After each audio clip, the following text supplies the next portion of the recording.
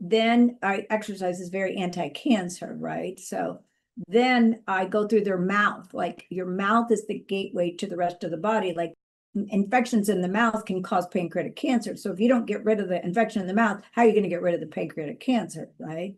So then I go through root canals, mercury, all that. Then I say, what has been your stress for the past 8 to 10 years?